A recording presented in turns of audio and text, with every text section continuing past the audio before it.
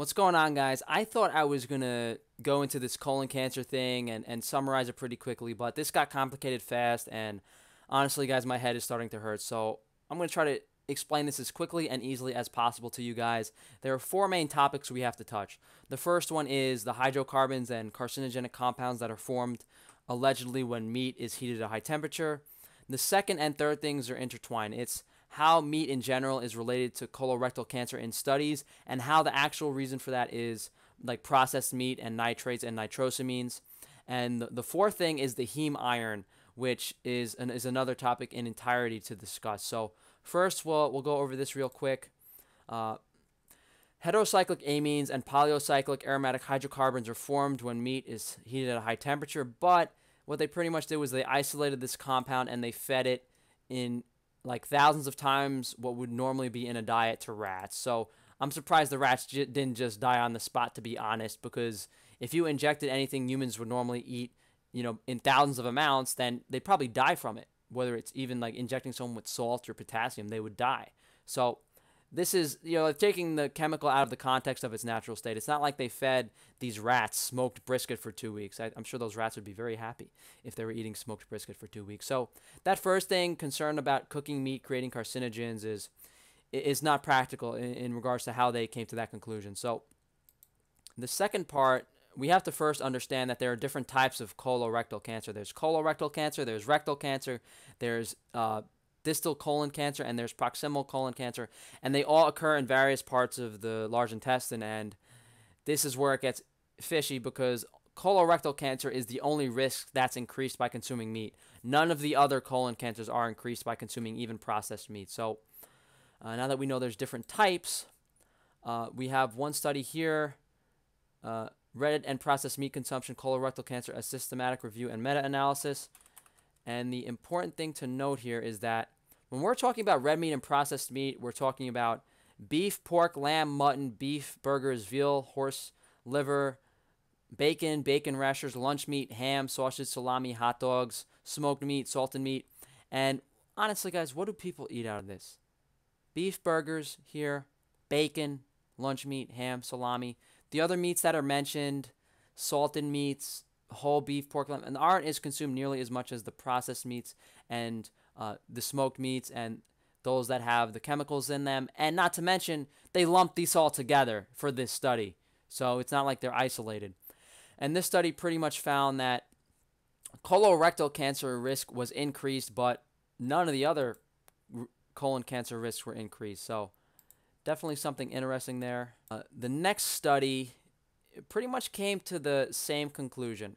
It analyzed some things, and it pretty much said that red and processed meat significantly but moderately increase CRC risk by 20 to 30%. But once they isolated the meats by subtype in different countries, they got drastically different results. In the Netherlands, for example, there were weak associations between beef and wild type and colon tumors, and an inverse association with pork and colon and rectal tumors. So people that ate pork actually had less cancer. And this inverse association cannot be explained and requires further replication and study. Maybe you should stop lumping in processed meats with regular meat. So in another trial, colorectal cancer risk was increased with pork and lamb, but not with beef and veal. So, definitely some factors we could talk about there that I won't touch on. The main point I'm focusing on here is these studies are finding drastically different and contradictory results. I could try to explain that, but in regards to like how they feed the animal, maybe the pork is typically processed and the lamb, but we're not talking about that now. 2 studies from Japan investigated the effect of red meat subtypes.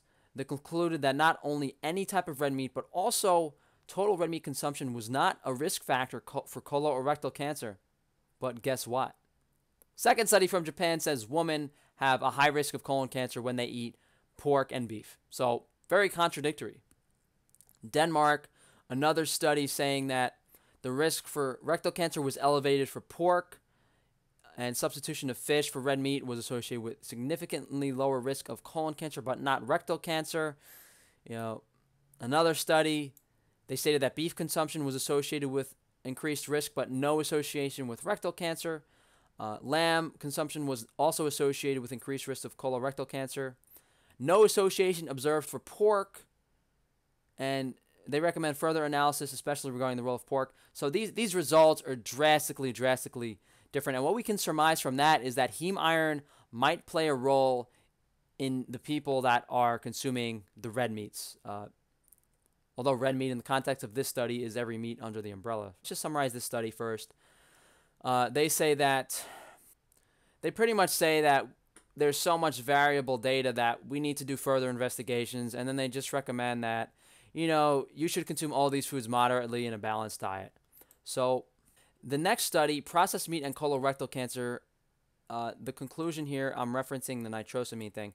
What they say here is that these toxic compounds are not specific to processed meat, but it is likely that the nitrate curing enhances the toxicity. So nitrite binds to the heme iron, and the nitrosilheme could yield more toxic lipoperoxides and or cytotoxic agents that native myoglobin-bound heme. So I'm going to try to explain this, guys. This is way above my pay grade. This is like biochemistry stuff, but I will try to explain it as well as I can. So this study says that there's some interactions between heme iron and N-nitrosyl compounds. The next study, association between red meat consumption and colon cancer. What this study pretty much says, and again, guys, I'll link all these studies in the order I talk about them, is that we're not showing meat consumption in the context of a healthy diet, and we're not looking at other factors in people's diets. So it's not really, even in the context where they're only looking at meat consumption outside of processed meat consumption, it's still not in the context of a healthy diet or in a normal situation. So we'll talk about nitrosamines first, because my heme iron is more of a theory. So what happens is, in dry heated model systems, when you heat mixture of amino acids, creatine, and glucose, simulating the composition of 6 different kinds of meats, were dry heated to simulate the formation of heterocyclic amines and meats. This pretty much says that these reactions occur to these meats in this specific cooking method. Nitrosodimethylamine has been shown to be formed in certain foods as a result of the direct fire drying process. And nitrosamines are chemical compounds of an amine. Most nitrosamines are carcinogenic. So what I'm going to summarize is that this direct dry fire heating process is, so these gigantic heating elements, when you put, this is what they're heating the foods in, and the nitrates that are in these foods, it reacts with this specific drying process that's using nitrogen, and it forms these carcinogenic nitrosamines. So that is my understanding of why processed meats are a problem. It's not necessarily the nitrates. It's when they're heated in this certain way, they cause these problems. So basically, to tie this all together, all the previous studies I talked about that say that colorectal cancer risk is increased, and they all include the processed meats. This is the reason colorectal cancer risk rate is increased, because these carcinogenic compounds made from this direct fire drying process with nitrates is why. So that nitrate thing, the processed meat thing, I think I tied all of that together. But the heme iron thing is very complicated, because my understanding of the reason that heme iron is a problem, and I haven't been able to find any, the data shows what I'm about to say, but it's not conclusive. So heme iron, when you don't have enough of certain vitamins and minerals in your body, particularly vitamin A and calcium, and especially vitamin D3, you can't absorb iron in your body properly. So what's happening is, these people that have very high levels of heme iron in their diet from consuming processed meats aren't getting the vitamins that are supposed to be in those meats. They're getting the iron, but maybe those meats weren't on pasture, maybe they're not high quality, maybe they're not eating organ meats. You need to consume vitamin A, you need to get the sun for vitamin D3, you need to get calcium, you need to get a bunch of other vitamins and minerals in order to metabolize iron properly. So it's safe to say these people have inflammatory diets, they cannot metabolize the iron properly, they're missing vitamins. So there's definitely some tie-ins to heme iron, inflammation, lack of other vitamins in the diet. It's not a problem with heme iron in itself, it's a deficiency of other things. I think I've touched on all of these points. Hopefully I've summed this up for you guys. I will link these studies. I know this video is a complete mess and very confusing, but Uh, Guys, I recorded this at least 5 times. Like, this is the best I got. So, hopefully this can get. So basically, to sum this up, any study that shows association with meat and colon cancer is not isolating actual fresh meat we're eating. It's always processed meats. And in regards to the heme iron problem in actual meat we're eating, it's more of a problem of not getting nutrients and vitamins from other parts of the animal and properly raised animals. And the nitrate and nitrosamine thing ties into the processed meat.